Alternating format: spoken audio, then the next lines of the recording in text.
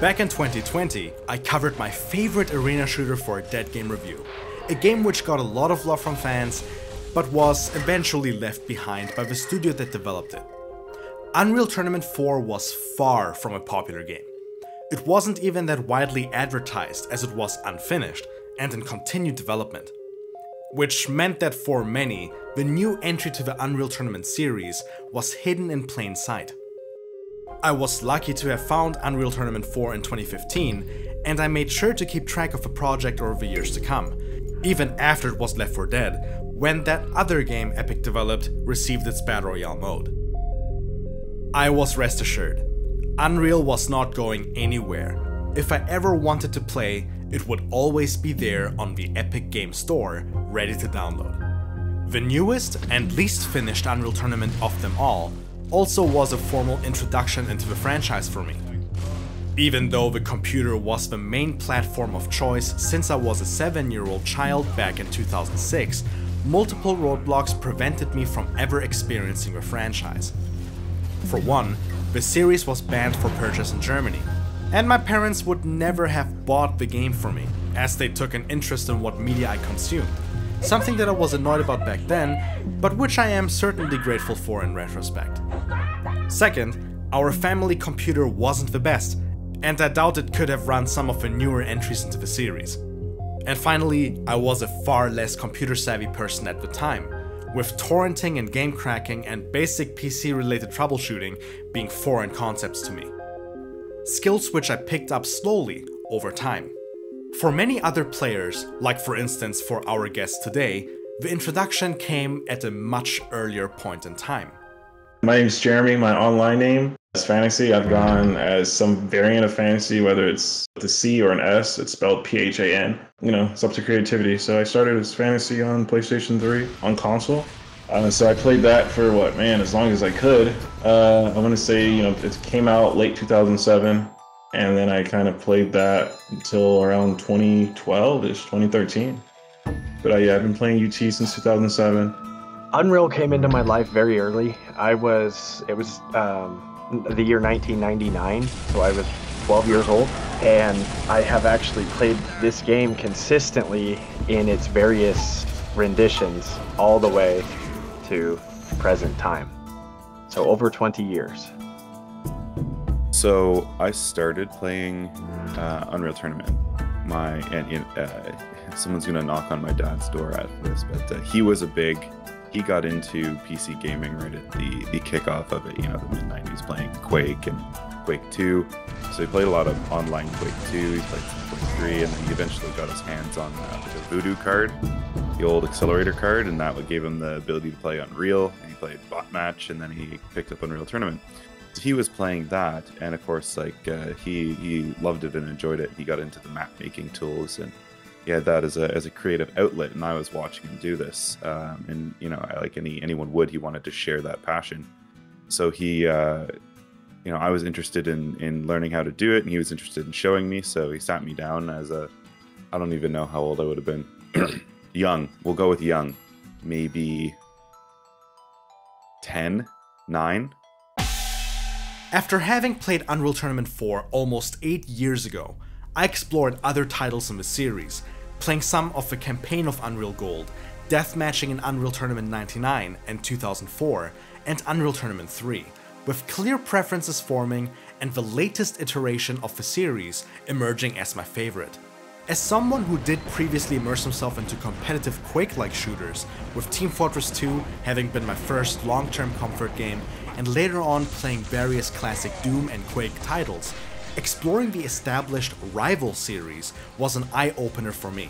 Not only when it comes to the differences in gameplay mechanics, but also through exploring the wider impact Unreal and its engine has brought forth in partaking in the hobby. From legendary maps, music, and even something as simple as announcer packs finding their way into different games. Similar to how id Software brought out the best in aspiring game developers, Epic Mega Games was a pivotal company in the game development scene, with many older Unreal Engine titles coming bundled with an editor and files being left accessible for the up-and-coming modder to have a crack at making their own ideas come to fruition. while also allowing other players to experience these creations from the most talented and dedicated in their community. Unreal and Quake showed early on how important a modding scene can be for a game's longevity and cultural impact. As decades after the first games in the series came out, they are still cherished and frequently played by fans, with Quake even being ported to newer consoles and both franchises enjoying a somewhat splintered but nonetheless dedicated community of players, eager to improve and get better in the games they adore so much, or to experience casual fun with arranged bot matches and the latest mods and maps one downloaded. Unbeknownst to players at the time, the legacy of Unreal Tournament would be put to the ultimate test by none other than Epic Games themselves.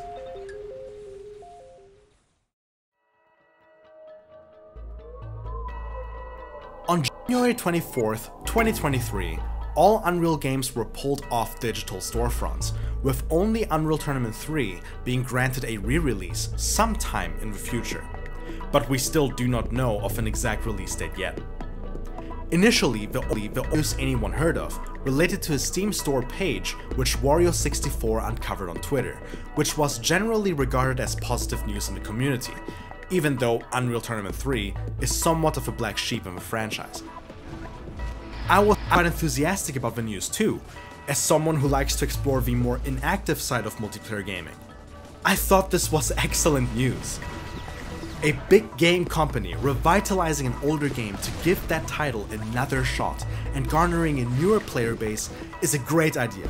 And if any company can gamble, it certainly is Epic Games. But my celebration was short-lived, as soon after a bombshell was dropped on us. And you know what it is. Not only was Epic planning to turn off all the master servers from past Unreal Tournament games, but to add insult to injury, all games would be taken off the Steam store, which means that there is no legitimate way to play these titles anymore, except if one contends on buying a second-hand copy of one of the games on a physical disc, or opts to buying a key. At this rate, it is safe to say that one should just download the games for free at this rate, as Epic Games aren't interested in selling Unreal games anytime soon. Epic's choice for the unlisting is baffling.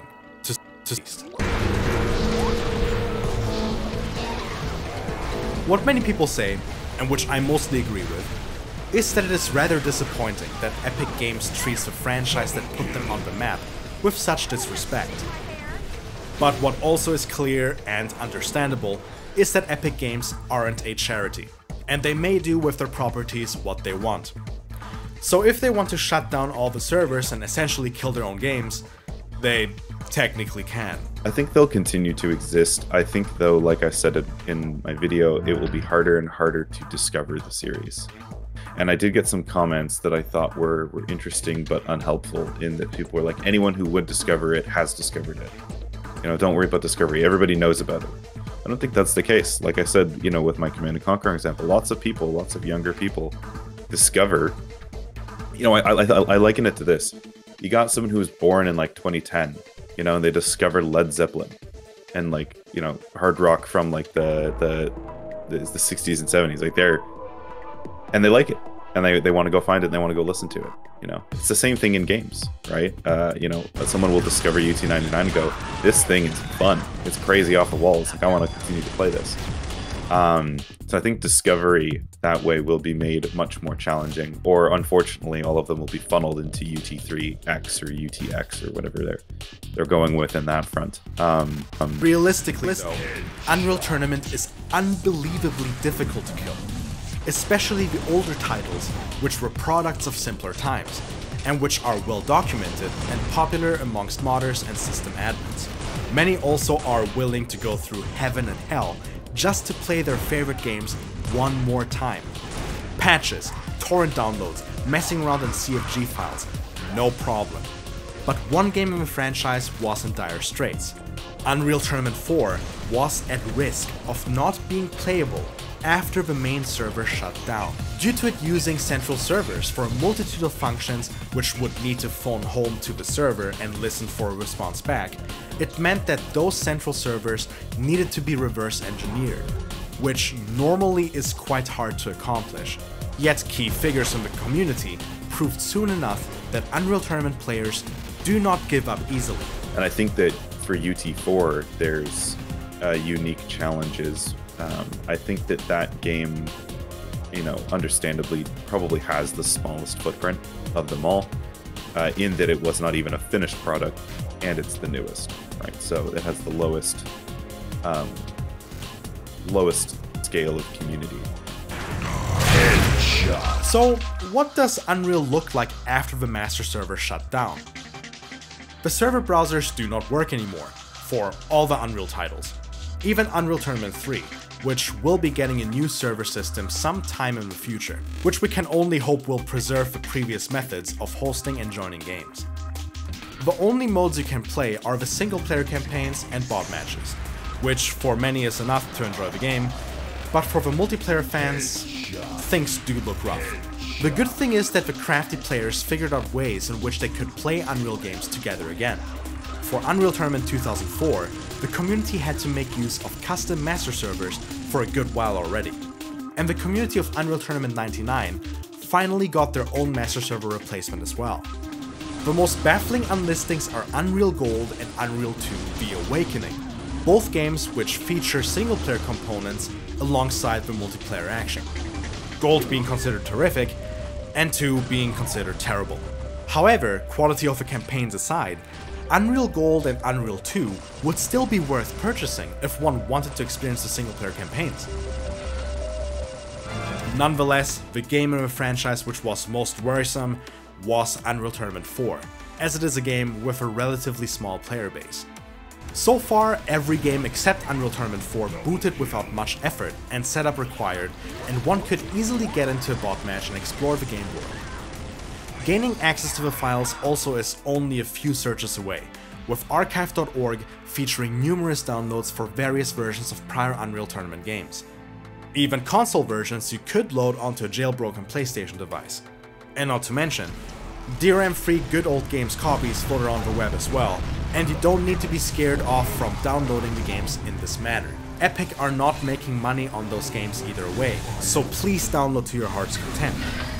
To focus on Unreal Tournament 4, you cannot download the game from the Epic Game Store anymore, but there are links which one could access to download the files, and I will make sure to offer a mirror of my files in the description below. Once the files are unpacked, you somehow need to start the game. Follow this tutorial from Timimit on his website in order to get the game up and running. If this is your first time playing Unreal Tournament 4, you will have to create a shortcut of the game's exe first and add the line that was written down on the website into the launch commands first. Then you can start the game and already have fun with bots. To gain access to the master servers and play online, you follow the rest of the guide and create an account on Timimit's website. Even though Unreal Tournament 4 has issues and roadblocks were always present, as you may have noticed after watching my previous video on the game still offers things that a multitude of other experiences do not. And some of these offerings are even becoming more and more unique in the arena shooter genre itself. The gameplay itself is excellent, although it features various alterations to the base Unreal formula, some of which have been received well, while others were not that popular. Sliding and wall running added much more versatility to the movement, yet the double jump from previous games has been removed. Then, some weapons were simplified. For instance, one of the more controversial choices was to split the rocket launcher into 2 weapons. The rocket launcher itself, which retains its secondary fire mode with the option to launch grenades removed, and the grenade launcher, which can launch sticky explosives which detonate on command, and standard grenade pills which bounce around the environment and explode on their own or on impact. Despite some more or less popular changes in gameplay here or there, the core of Unreal Tournament essentially still remained the same, being skill-based competition on an equal playing ground, with the only differentiating factor being the experience of each individual competitor in the ring. Even for the less experienced players like myself, the will to get better becomes infectious, and a palpable progression in skill can sometimes be observed over the course of a single duel. You start using weapons you did not before. Suddenly you are surviving for minutes on end, instead of only 30 to 40 seconds. You begin to land trick shots and headshots from time to time, and you may even land a kill or pick up an item before your experienced opponent gets the chance to. These small compounding victories can be observed if you stick to it and keep playing any Unreal game as a sport. Due to the way that you're on equal footing with your opponent, and there's 9 different weapons along with each of them having an alternate fire mode, and then there's the timer elements, and there's all these different elements to the game. It is almost as if it's like chess, but really fast paced, because no one would say, oh, chess is a non-skill based game. That's just not true. Chess is very skill based, and lots of grandmasters work many hours to reach that ranking. It's the same thing with Unreal Tournament. Being an extremely individualistic game in terms of design, it also allows a player to use every tool in their belt in order for them to develop their own style. What other game would you be able to identify a player simply by watching him play? I've actually called 2 or 3 different players out simply by their playstyle. Knowing how Trinitech places his rockets, knowing how MASH moves, knowing how Mike the Unit aims. Like, I actually know these guys. I know where they like to play. I know how they play. So even when people alias, there's a semi-decent chance we can pick it out, if you have any unique elements to your game. That tells me that the different people bring a different element to the game, the different personalities can express themselves in different ways on the game. And I love that fact, because if I go in, and again, I keep railing on Call of Duty, but if I log into Call of Duty, there is only one single meta. Grab an assault rifle or a sniper and just go and click.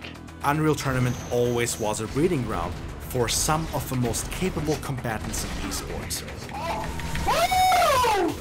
Similar to Quake, Unreal Tournament is a game like no other, which first and foremost incentivizes the cultivation of individual skill.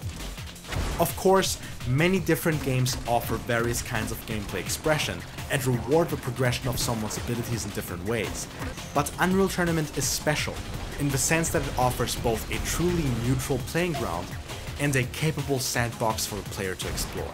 You're given a blank battlefield with which to paint a beautiful canvas. It is a 100% skill-based shooter, and the plays that are made on the battlefield are plays that were made not based out of a feature of the game, but out of the actions of a mind. And that's why I love Unreal Tournament. You look at that combo that Poe hit on us. That took someone of extreme skill to do that. And I'll tell you right now, our team was capturing that flag, except for that one Hail Mary play. The proverbial sandbox extends far beyond individualistic player expression. Instead, it is part of Unreal Tournament's identity, to the point where even different gameplay modes can become specializations for certain players. One specialization doesn't even revolve around killing other players at all. It rather centers its focus on running through a map as fast as possible. Bunny track maps are parkour courses, which require the player to master the game's movement mechanics for them to optimize their times and run through a map as fast as they can. Bunny tracks is the mode where you kind of develop your movement skills, right? And so you kind of try to create the levels as fast as possible, and map makers will obviously make these jumps and these things like where you have to have like a perfect dodge or a perfect jump. While Unreal's movement may seem simple when compared to the bunny hopping and rocket jumping of Quake at first, it is worth looking into deeper, as experienced players will recognize a noob in seconds based on movement alone. Bunny track maps may be a great place to start learning the ins and outs of Unreal Tournament's movement mechanics.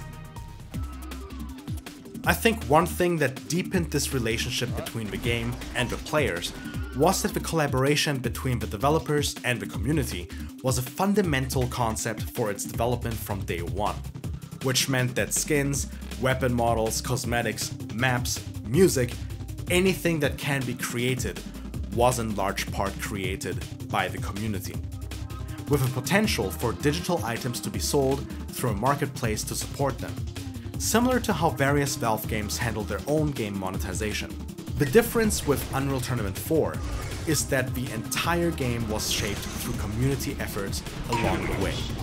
And this was obvious when continuously playing the game or when picking it back up again after an extended break. I remember the Enforcer and Bio Rifle changing shape completely, for instance, features being adjusted, removed, or added, and maps continuously getting polished. Then, development suddenly stopped. The greatest chunk of irony out of it all is the fact that at the bottom corner of the login screen or any loading screen it says Unreal Tournament, alpha is a work in progress and a collaboration between Epic Games and the community. It's like, this did not age well. Hey everyone, I hope you're enjoying the video so far. This channel is sponsored by myself and my benefactors. Many thanks to my supporters Dark Kitten Fire and Jenny for supporting this channel monetarily. If you want to support, you can do so by either just subscribing on YouTube and sharing my videos around, or alternatively, if you want to be a bit more involved, you could also send me donations. One-time donations can be done on PayPal, which are non-binding. You can send as much as you want or as little as you want. Then you can also donate one time by using the YouTube thanks feature, or you could subscribe by subscribing on Gumroad, Patreon, or YouTube membership. Making documentaries is expensive. It costs money and also a lot of time. If you want to support and you really want to see more documentaries like these, then please consider donating. It helps way more than ad revenue ever could. Thank you very much for watching, and I hope you enjoy the rest of the video. In 2017, Unreal Tournament 4 got its last update, and since then the game never was officially cancelled. The anxiety of a dedicated player base continuously grew. The developers who previously worked on Unreal Tournament 4 thus began work on Fortnite Battle Royale, and the game has been continuously worked on since. Epic didn't contract any studios or hired new developers for them to resume work on Unreal, so sadly the project didn't really go anywhere. Epic's developers were kept busy nonetheless, as Fortnite's live service model would require them to keep constant momentum going, with more and more character models, animations, sound, and features being added and tweaked in a steady pace continuously since 2017, which paid off, with Fortnite becoming not only a game, but a cultural phenomenon, in part at the expense of the Unreal Tournament 4 community. In a world with games that are free to play and microtransactions, it's all about keeping the player there and engaged with your game. And Epic currently with Fortnite has taken the hard way, right? As someone with my finger to the pulse on sort of stuff in the industry and jobs and so on. They turn over developers and animators and modelers and artists constantly because they work them to the bone, desperately trying to keep up the content train, that helps support that game. That's what keeps people playing it over and over and over again, is that, every week there's 6 new characters kind of thing, just over and over and over and over and over again. What left Unreal Tournament 4 fans with a bad taste in their mouth also were various homage additions to other game properties, which to a wider audience of people felt like neat little callbacks, but which to a subset of the Unreal community felt like salt being rubbed into a wound. With Facing World's theme Foregone Destruction making its way into Fortnite under the name Unreal Chill, and some of Unreal's most iconic weapons making their way into Digital Extreme's Warframe. In isolation, those additions clearly weren't intended to upset any players, in the case of Digital Extremes especially so, as the developer is just as responsible as Epic in turning Unreal Tournament into a household name. For some of the players, however, that love the most neglected entry into the Unreal Tournament series like myself, those additions felt bitter, which could have been avoided if Epic just cancelled the game in advance, instead of letting us hang in a limbo of speculation. What I said to Chicken which I didn't record, and he immediately was like, "Thank you," because he was. I guess must have been profound to him or something. Yeah. But throughout playing this game, there's always this pipe dream thought of maybe they'll come back to the game, maybe they're not. It's on hiatus. Yep. And even though the game is going to get maintained by the community, whether Epic likes it or not, the fact that they are shutting it down, it squashes that pipe dream. It confirms that it's they're never coming back to it. It does.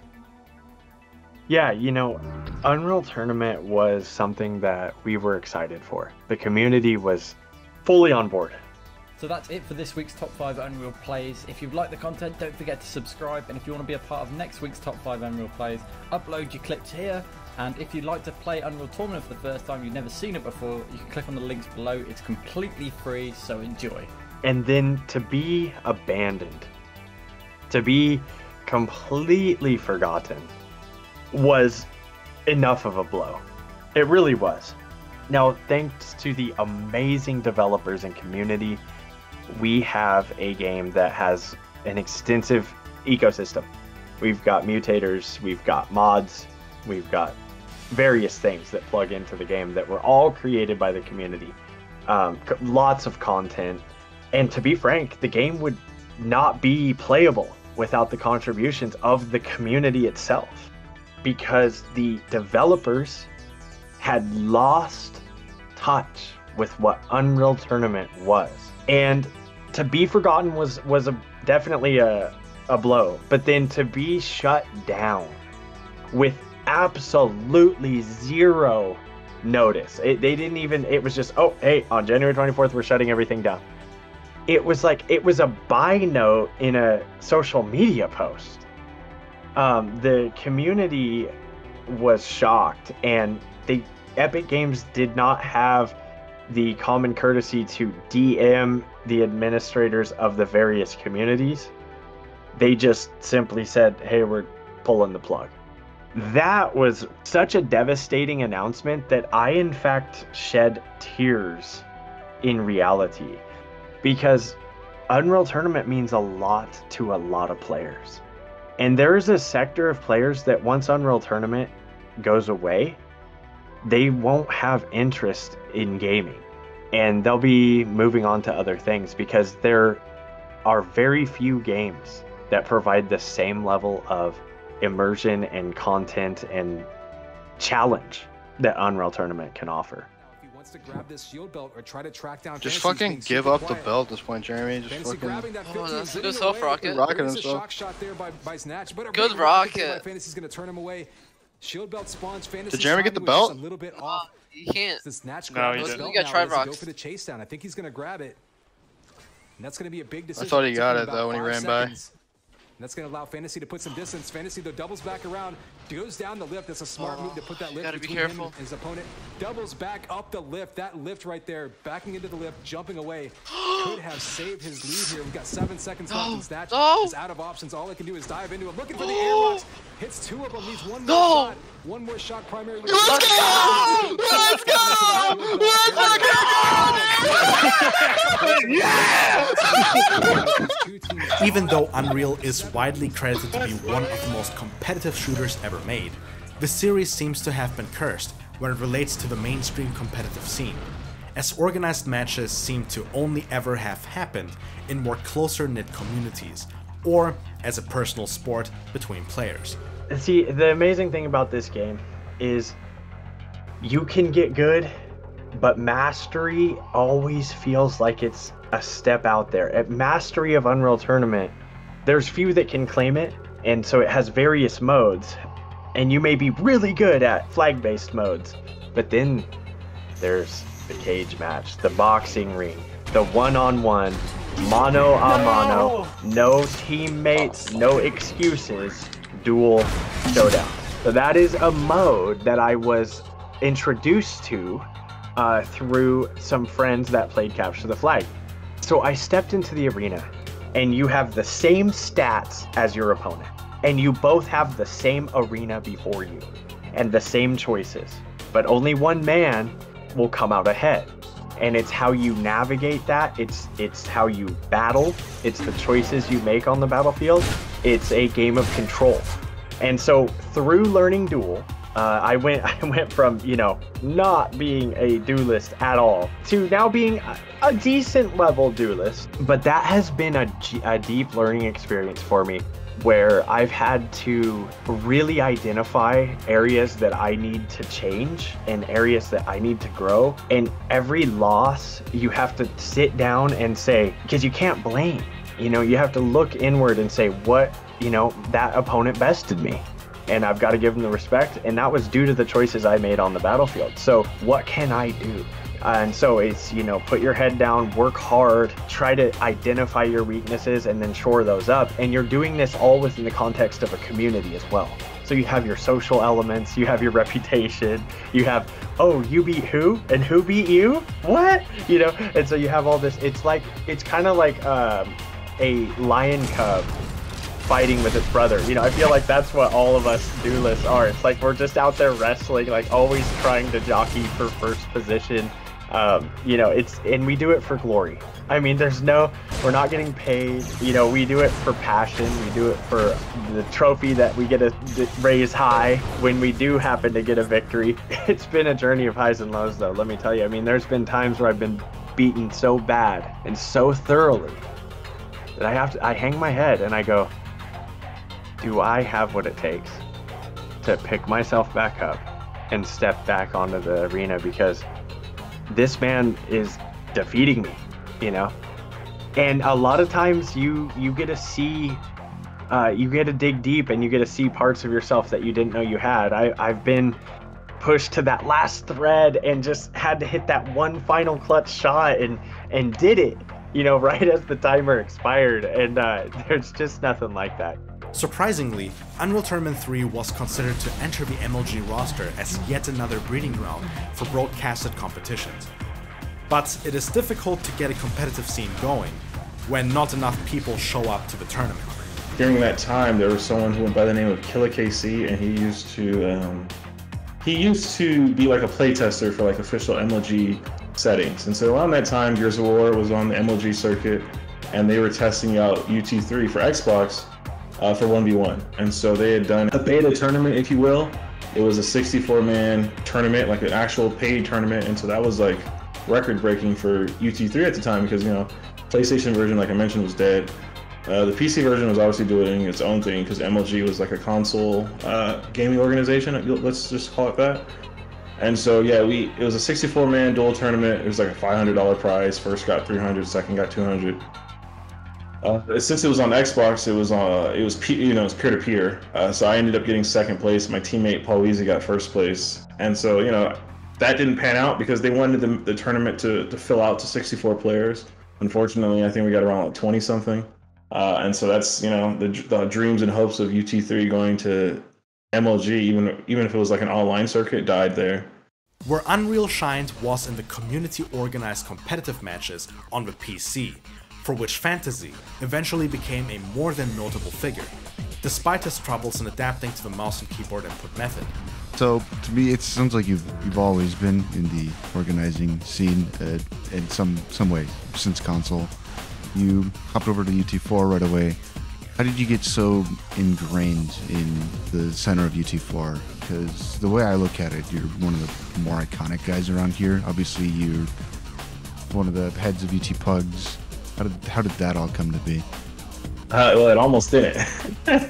So when I made my gaming computer specifically for Unreal Tournament 4, I had to obviously switch peripherals, right? So obviously I was used to a controller, and, you know, initially I was like, maybe I can, you know, move with the controller and aim with the mouse. I ruled that out, and so eventually, you know, I ended up buying a keypad. It was like a Logitech, was it G something? Anyway, it was like a Logitech keypad. And I was terrible, and so I almost quit because I was like, man, I can't, you know, back then I was saying I can't adapt to keyboard and mouse. You know, long story short, obviously I have, but I was literally like a few games away from quitting because I was just getting demolished. It's almost like, you know, I don't want to compare it to like a traumatic injury, but it's like almost like learning how to walk again, right? Like I have all this head knowledge of playing Unreal Tournament, you know, for like 7 years, and here I am trying to redo it again. It's like I said, it's just trying to walk again using a different input method. Even though Unreal Tournament wasn't the most popular shooter on the market, competitive tournaments were held over ESL, and Fantasy would host his own duel tournaments with cash prizes. The easiest tournaments to organize are 1v1 tournaments. Number one, because I'm a dueler myself. I kind of have like my ear to the ground, you know, my finger on the pulse. I duel all the time, so I kind of understand what to expect. You know, I won't necessarily be the best person to host like an assault tournament. If you ask me to host a 1v1 tournament, no problem. And so I've been hosting 1v1 tournaments for UT4 since the days of ESL. So before this game was kind of, you know, quote unquote canceled, ESL used to run tournaments for UT4. When ESL tournaments weren't going on, I would host like a random, like, hey guys, let's have a Monday night tournament. And so we would do like random 8-man tournaments, random 60-man tournaments. We'd host it on challenge.com and just kind of go from there, right? And so that's kind of how I got started ever since then. And then later on into the game, I would say around 2018, we started getting some community members that were interested in like donating to bigger cash pools for tournaments. And so we started hosting those on challenge.com. You know, we'd get streamers, you know, try to make it look as professional as possible with a crew of volunteers. But, you know, I would just host more and more duel tournaments. And so, you know, we'd have, you know, your regular free-for-all duel tournament where anybody can enter, or we'd have a duel tournament that we would call like a tier 2 tournament where like anyone that's placed top 5 or top 8 in the regular tournament couldn't enter. And that way you kind of encourage new talent to kind of, you know, participate, right? And so that kind of worked out. Despite all the ambiguity in the world, the community somehow prevailed. The game being abandonware did not make the Unreal Tournament editor any less effective for modding either, and it also did not stop the community from hosting their own servers and even tournaments. Beyond the tournaments, however, the players got more and more crafty too, developing various kinds of modifications, like mutators for instance, to enhance the player experience, which is something that not only is true for Unreal Tournament 4, but for the wider Unreal community at large. To remember is that, you know, Unreal Tournament has always been a platform, right? As much as it's a game, it's also a platform. So you have people who would make crazy mutators to adjust all of this stuff, right? And I'm reminded of this by going back and playing Unreal Tournament 2004, where right out of the box, there's 4 or 5 mutators that are like, play it like it's Unreal Tournament 2003, play it like it's Unreal Tournament 99. Like, you know, they changed the movement, they changed the weapon functionality. So, you know, again, it's unfortunately, it's a life we'll never see, but it could have had a life where further mutators, options, and adjustments based on a server-by-server basis could have basically made it a platform, the ultimate platform for playing Unreal Tournament. You look at all the different things that the community has brought in that are not part of the original game, such as our stats database.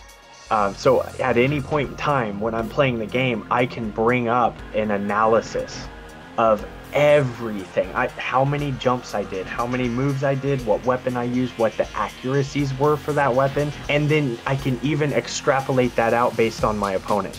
So how do I play against this guy? And so you can analyze that, and then the replay system that was built into the game was phenomenal. It was actually going to be like an esports replay system. You had different camera angles, different information you could do, and you could watch yourself back. I would say, as like for the community, the thing I'm most proud of would probably be ut4stats.com. Obviously, I couldn't have done that by myself. There was a developer out in France, I want to say, whose name is Chatui. He also created the Bunny Tracks game mod. But anyhow, Chatui made a plugin that allowed us to do web transactions, basically, in the Unreal Tournament editor, because we have an old version of the Unreal Tournament editor. Because when development stopped, we were left on, like, what, 4.15? So anyhow, using that plugin that Chatui created, I ended up making a mutator that allowed, you know, hubs and servers to kind of send stats to a centralized database. And so now, I mean, I made that one in 2018 or 2019. I'd have to check. But, you know, it's collected over 500,000 games since then. And so that's one of the things I'd say I'd be most proud of in terms of, like, what I've contributed to the community. And a lot of people had some issues with the visual design, you know, of some of the weapons and things in the game. What many people may not notice because they don't dive into the settings is that in the weapon settings, they actually have a weapon skins button that just never was used. You know, and maybe it's possible to involve some kind of microtransaction. Maybe that would have kept it, I don't know. But you can imagine a world where if you don't like the way that the big red rocket launcher looks in Unreal Tournament, or you could, you know, have a model that looks like the UT 2004 triple barrel. or a version that's sort of like, it looks a bit like the Unreal Tournament 99 rocket launcher, maybe the old 8-ball with the 6 barrels from Unreal Gold, you know? Like, there's a great opportunity to have all these different customizations in there to really make it an experience everyone would want, allow them to balance it how they see fit. I also created a mutator known as UT+, which is just kind of like a game balance mutator. You know, that has its fans and it has its people that prefer other modes, but, you know, it's another thing I'm proud of in the sense that some of the customization I allow for the game, you know, you can change the color of your shot cores, change the color of your shot combos, change the color of your link gun. You know, at one point, you know, I was allowed players to kind of like reskin their sniper rifle and have a lightning rifle instead. So things like that, those are things I'm proud of because, you know, when I stepped onto the scene, I had never touched Unreal Engine, I had never touched an Unreal Tournament editor. So there's, you know, through trial and error, I was able to kind of learn that and just contribute as much as I could, kind of thing.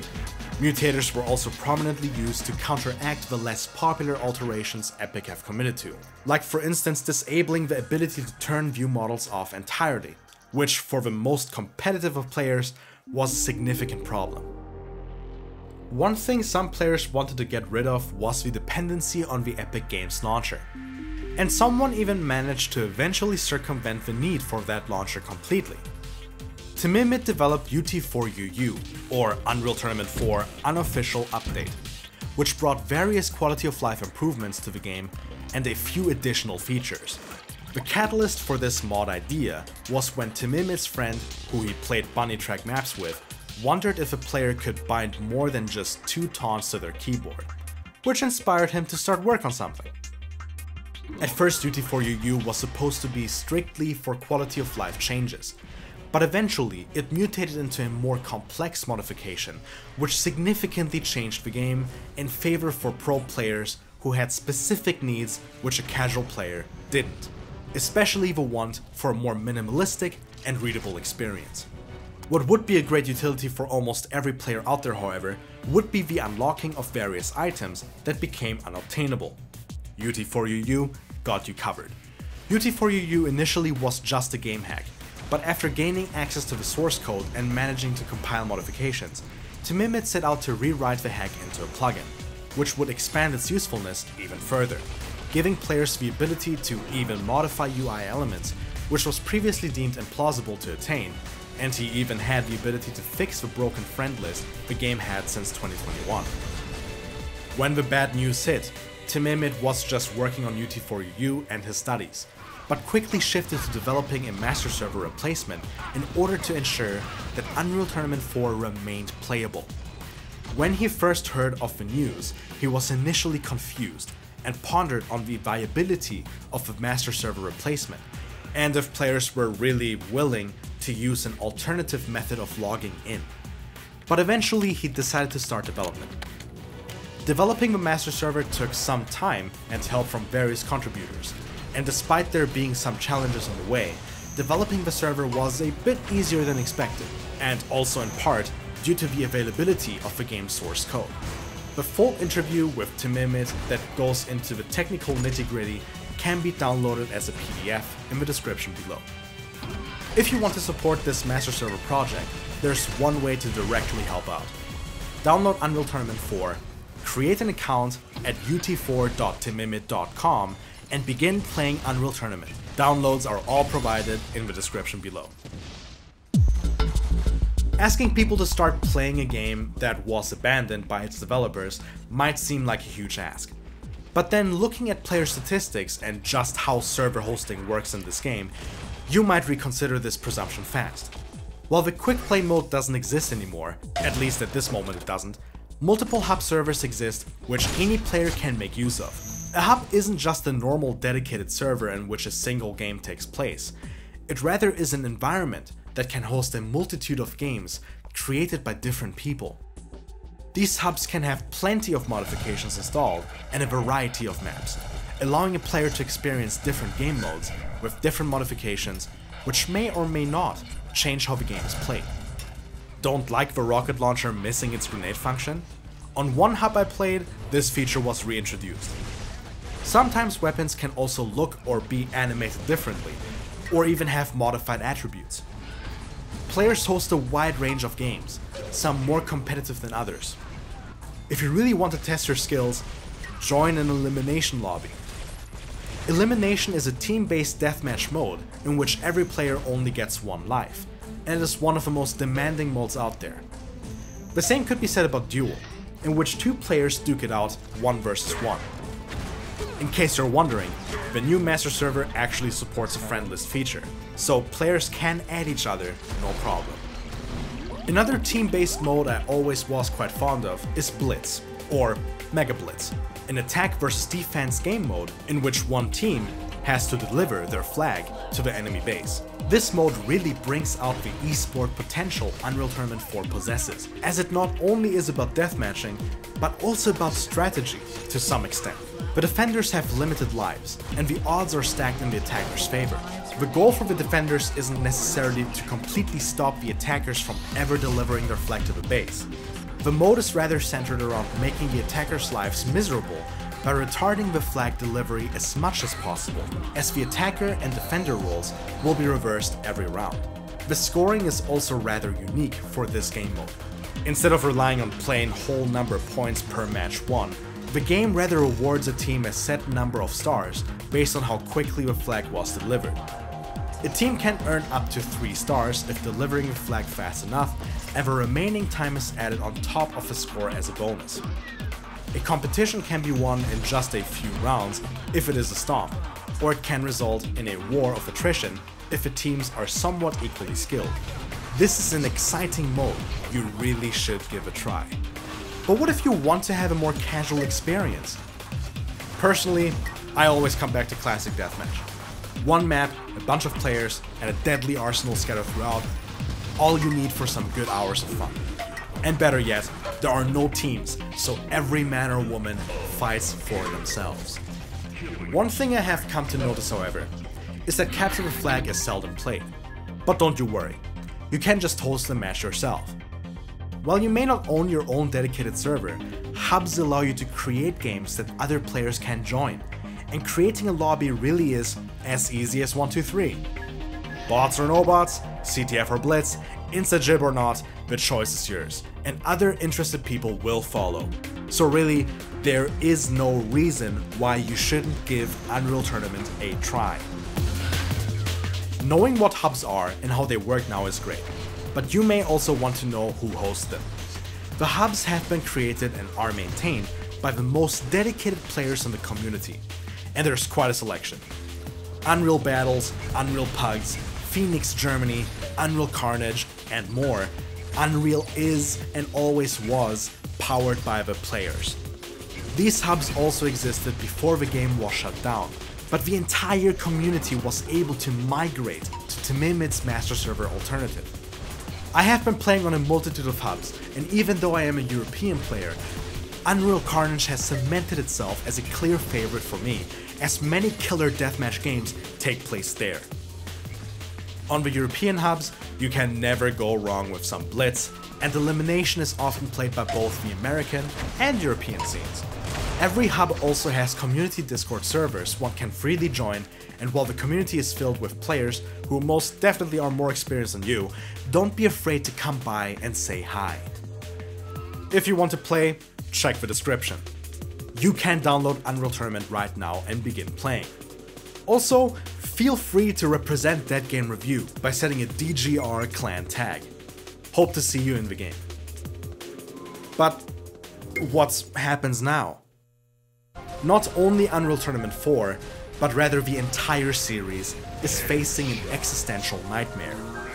The games are unlisted, and if you own them, online play is made more difficult, and while many express their discontent over the burial of Unreal, not many actually step up to the task of playing the games to keep them alive for longer. One thing that many viewers have previously pointed out is that the title of this series, Dead Game Review, is oxymoronic or even completely inaccurate, which for most of the games covered so far is a correct assessment. While the title of the series may be provocative, its purpose is to inspire more interest in the players for games that they would have deemed not worth getting into.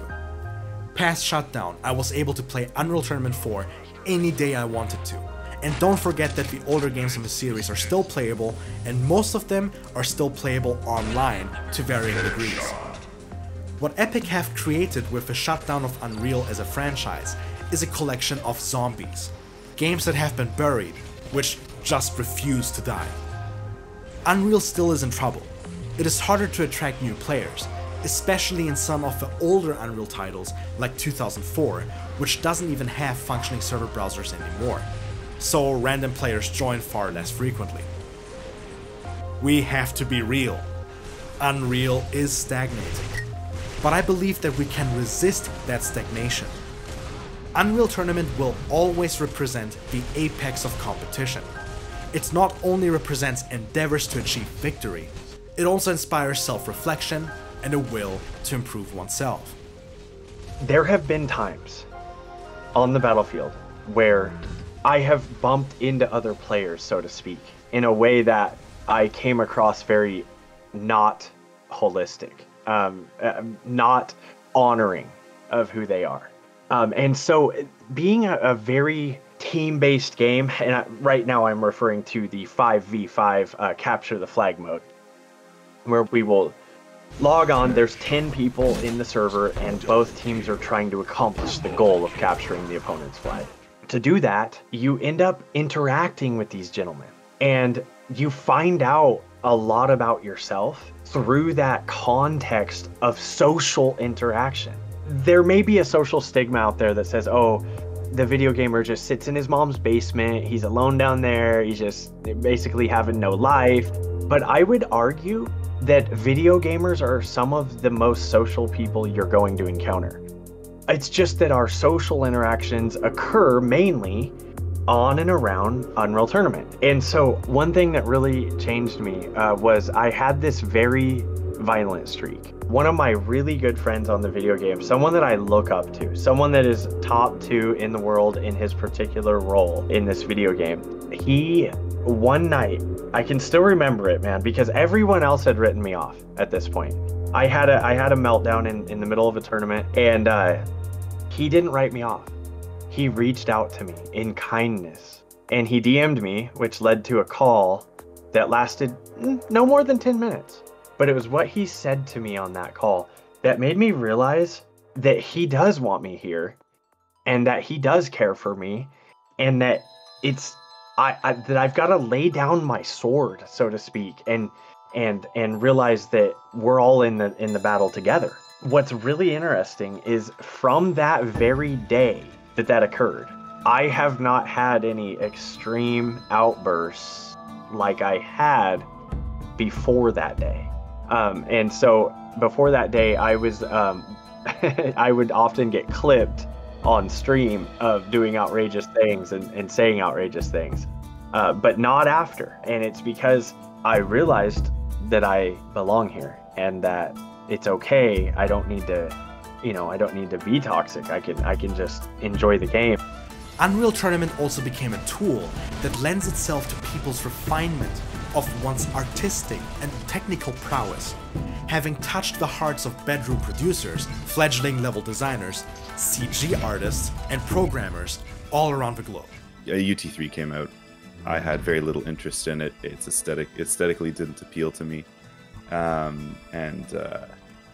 found like the editor at the time I found hard to use for one reason or another. Again, I had now muddied my sort of area of expertise I was playing around in the Doom 3 engine, I was playing around in the Sage engine, I was playing around in Source, I was even dabbling with Unity, like I was doing all kinds of different stuff. So my patience for relearning another engine again sort of waned. But then I got into university. Unreal Tournament 4 was announced alongside Unreal Engine 4 when it was a subscription, and I was like, this looks fun and cool, and Unreal Engine 4 looks like user-friendly, which is funny by today's standards, because if you look at the interface, it looks dated as hell. But I was like, oh great, I'm gonna jump on this bandwagon. Now that I have the skills and I'm in school for this, I'm in school for media and design, so this will be the thing that I can do. One of the things that I loved about Unreal Tournament when I started finally figuring out the Unreal Tournament editor is that one of the things I always liked, you know, like I played Quake Champions when it released. I think Quake Champions came out in 2017, like right when UT4 development was paused. But when Quake Champions came out, you know, they had weapon skins, right? And so I was like, man, I like weapon skins. So I ended up making, at the time, a weapon skins mutator, and it wasn't my greatest work, and I was still learning the editor. You know, but over time I kind of like iterated over it, and like the latest version I haven't touched in so long, but it's, trust me when I say it's a lot better than the initial version. But just things like that, like I saw a need, like if I'm playing another game and I say, hey, I wish I had this skin, like that's too bad. Like I either pay for it or I wait for them, you know, like I pay for it, I earn it somehow. But like with this game, like, you know, with Unreal Tournament, you know, you could just make a mutator and say, I wanted this, all right, now I have it. And not to forget, Unreal Tournament means community, bringing with it the many grudges and rivalries, long-lasting friendships, year-long personal competitions to become the best there ever was, artistic collaborations, and even projects such as the one you're watching right now. Huge thanks to Kurgan for taking the time to interview subjects, connecting me with people and the Unreal community at large, and offering support all throughout this production. Thank you, Nick, for sharing your personal history with Unreal with me and the world.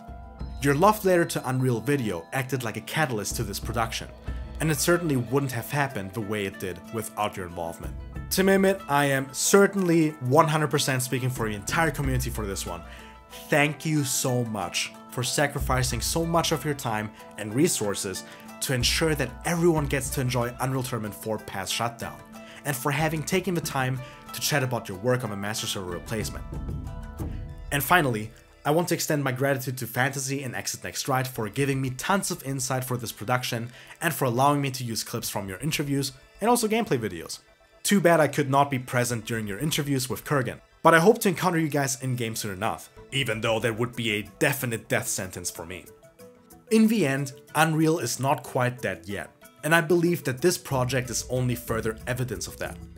Unreal only dies if a player base does, and the guys who are still playing past shutdown don't seem to be willing to hang up their shock rifles just yet. Download Unreal Tournament now and join the fight. It costs you nothing, and you may just end up loving it. Now it is 2341. 50 years have passed since the founding of Deathmatch. Profits from the tournament number in the hundreds of billions. You have been selected to fight in the professional league by the Liandri Rules Board. Your strength and brutality are legendary. The time has come to prove you are the best. To crush your enemies. To win the tournament.